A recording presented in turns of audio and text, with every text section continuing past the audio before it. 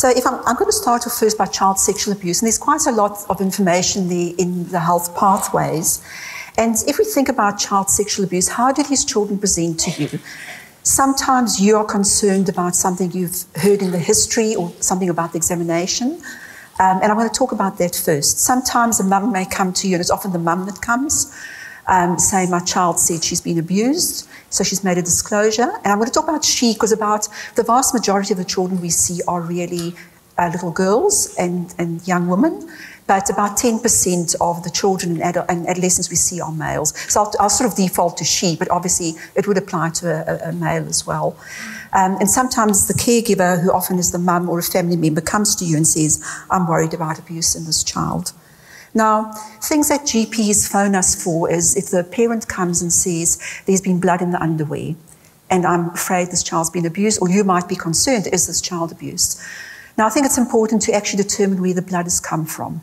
You know, is it from the urinary tract? Does this child have a UTI? Is this child constipated with an anal fissure? Or is this from the genital tract? And I think history, a bit of history and examination would help you with that. Now, when you've determined it has probably come from the genital area, even if you're not seeing active bleeding, which often you don't, I think one needs to just think through this logically and start sort of from the outside and think about it. Any skin condition, inflammation or eczema or vulvovaginitis that involves the skin can give you some bleeding in the genital area and some blood on the underwear. And that bleeding in the genital area can actually settle very quickly, and you may not necessarily see the source of where the blood has come from. Sometimes we've had children present with straddle injuries. And we have ways that we're quite happy to say this is likely a straddle injury. And then there may be rarer causes like lichen sclerosis. We've actually had a child recently who presented with some genital bleeding, and it was lichen sclerosis, which is really an inflammatory process in a child, usually prepubertal children. Or you can get rare things like we've had children with urethral prolapses or granulomas, or we've had sometimes a hormonal or endocrine cause where it's uterine bleeding. But the most common really is often vulvovaginitis or something going on with the skin. And it's absolutely fine for you to have a look at the child and examine them. And I've put up there, it's extremely, extremely uncommon for a child who's been sexually abused to present with bleeding. We just about never see this. So it kind of is almost reassuring for you that there's probably another reason for this blood.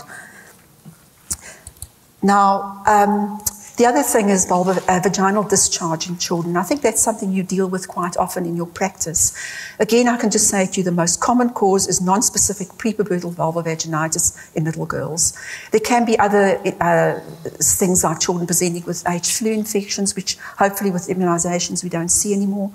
Strep vulvitis. Remember, children who've got symptoms at night, it may be pinworms that crawl out and cause vaginal problems at night. A discharge that's difficult to clear, we need to think about foreign bodies, because you know little ones love putting foreign objects up any orifice, and the vagina is yet another orifice to put something up. Or little bits of toilet paper often go up there as well. And again, I've put in red, it is extremely, extremely rare for a child who's been sexually abused to have an STI. And you can see this based on a study that we published from our units. It was just over 1% of children that presented with a discharge who actually had an STI. And just to say to you, please don't try and screen for an STI. I don't know if, I suspect there's probably some of you that have had this experience. You may send off a swab and ask for checking of STIs, and what you're going to get is this saying, we're not going to process this test for you. You have to talk to a paediatrician around your concerns. And that's for anyone less than 13 years of age. Because I think the thing is, if the child has got an STI, there's a whole process of how you have to collect that evidence. That's forensic evidence, and we really need to do it in our units because it's a huge, huge process that this child and family really go through, because this is the only proof of sexual abuse then in those rare cases that do present to you with gonorrhea or chlamydia. So please just call us. Now, I think I've preempted my slide. What do you do if you're worried? You phone a friend, and please, as I said, please call us. We're available for sexual abuse to see patients, will be consulted 24/7, and I'll give you the contact details.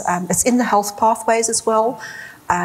We have an in-hours referral phone, after hours. One of our paediatricians on call for the whole of Auckland around sexual abuse concerns. So just phone us, consult, and we'll decide to do what's best for that child.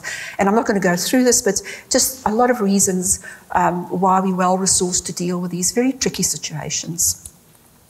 And this is in your health pathways. The numbers were a little incorrect, and I've asked them to be updated, that you've got the correct details. If a young person discloses, and this is often a Monday morning call that we get from you, usually, and let's look at Mary. She's 5 years old, her parents are separated, she's come back from spending the weekend with her dad, she's in the shower. Now, they're one of two disclosures, and some of the wording is actually wording from a child that I saw recently. So Mary says to Mum, "My flower's sore." That's a common terminology for flower, one of many interesting terms used. And the mum says, "Who's been touching your flower?" And Mary says, "Daddy."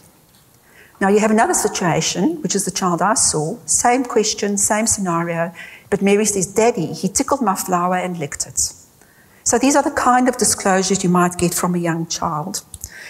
So what does the first disclosure mean about "Daddy did it"? Who knows what that means? There's no context to that. I don't know if the child's been abused or not. And really, I think the best is phone us, because, you know, sometimes we often do see the parent who's often very, very distressed by this. We actually often see them urgently and just try and make sense and decide what the best thing is to do. There's often a lot of other things going on with family violence between parents. Some really, you know, sometimes the mum will say, "I know, Dad, you know, the father that I'm not with anymore was watching child pornography." She may have her own sexual abuse history. There may be a lot of it. So we're happy to sit with the mum and go through this. The second disclosure sounds like a pretty clear disclosure that needs to be looked at. And this is something that you've got to think of that child's safety.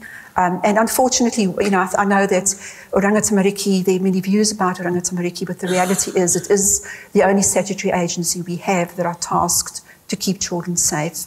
And they need to know about this, because this child cannot go back to this father until this has been investigated.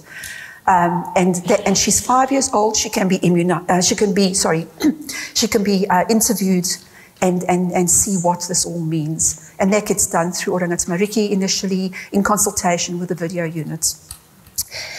Please call us, because your forensic time frame to gather any evidence in a prepubertal child is very, very narrow. It's about 24 hours, maybe 2-3 days, but the chance of finding any useful DNA from a child's examination is a very short window of time. So please call us as well.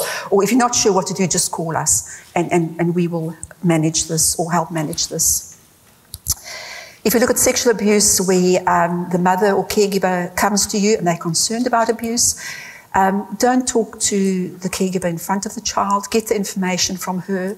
I often ask mums when they're very distressed about this, and I'd say to them, "Look, I know you're very concerned about your child, that she may have been sexually abused, and sexual abuse is so common. I'm just wondering and just checking whether you've got your own abuse or you know someone who has an abuse that you're close to, because this is often triggering." And it's amazing how many of the mums have their own abuse. They have never disclosed it to anyone, and one can then manage her distress as well. And she can have her ACC form and LinkedIn. And, you know, more often than not, we tend to almost pick the mums that have their own, and the family members that come who've got their own abuse, by the way, their absolute distress. Often sexualised behaviour is a concern. And just to say, if a child has sexualised behaviour, firstly, 1 minute left, oh my word, there's a lot of resources. It doesn't necessarily mean sexual abuse. And there are resources. I'm going to flick through very quickly with adolescents. They will either disclose abuse, be concerned about sexual health concerns, or they're intoxicated, can't remember anything but worried about abuse. And if they come to you and there's been a recent abuse, I think this is basically, does she want to go to the police? Is she safe? There are obviously health issues that need to be addressed, and the emotional side of things. We're happy to see these young women urgently, and we will arrange all the support they need and look at the whole forensic process and see if they want to go to the police. The forensic time frame is slightly longer in adolescents, up to 7 days, if we can do a cervical swab. If they don't want to go to police, certainly it's in the end, they need all the information to make their decision, but it's their choice not to go. And we often do just-in-case forensics, where we do the forensic exam, don't give it to the police, and it gives them time to think about reporting. If it's historical abuse, there's no urgency forensically, but you've got to look at the safety, and this is a real case that we saw. Disclosed abuse by the father, didn't want you to tell anyone. In fact, she says that he hasn't done anything for a year.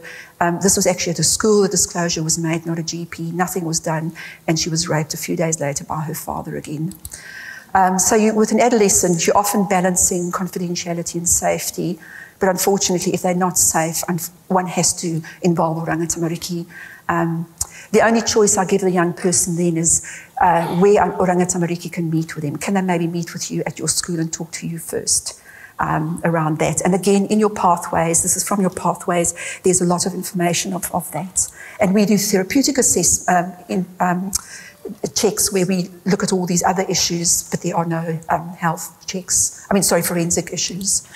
So that was, again, a very whirlwind talk. It was one of the most challenging talks I've ever had to put together.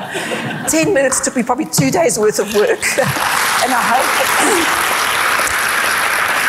I really hope that would be helpful. And there's probably no time for any questions, but if you have any questions from what any of us have presented, my email address is there. Please flick it to me, and we're more than happy to answer your questions about any of these presentations. Any questions about a case, phone through to our unit, and we're happy to consult and help you manage that. Thank you.